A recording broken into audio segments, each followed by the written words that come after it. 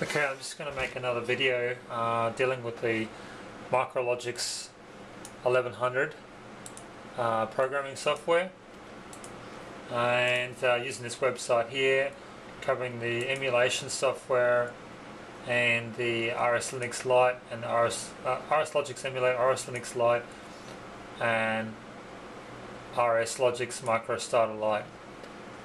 So from this page here, downloading RSLogix MicroStarter, install that one. RSLogix Lite software, RSLogix Emulate, download and installed all those. Then I go to running this software, RSLogix Micro.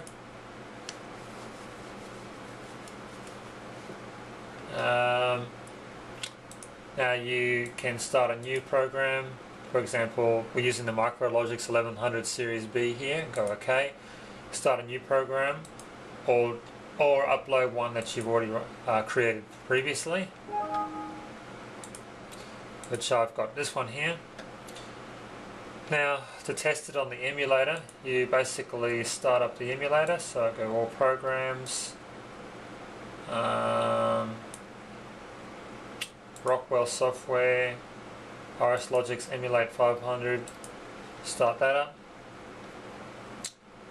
Now it's already running that program, but I'll show you how to do a new one.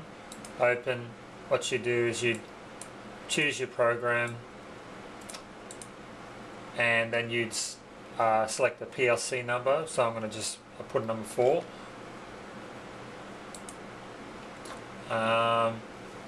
And then what you do is you go back to the main program and just compile it. Verify project. No errors. Then you go to comms, system comms.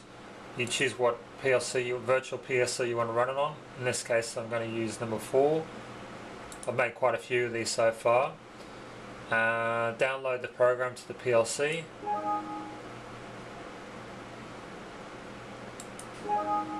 Yes, yes. Go online. So that's graphics is spinning now.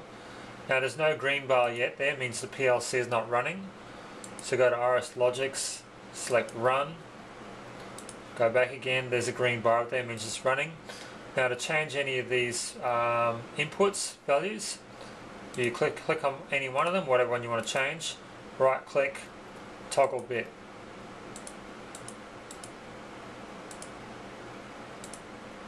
And you can check on here, sorry, this one input here, right bit, toggle bit, and you can see it's gone green. And if I go on here, inputs, data file, you can see that bit has been toggled there, number 1. So then you can test your program. And that's it, that's all I want to talk about.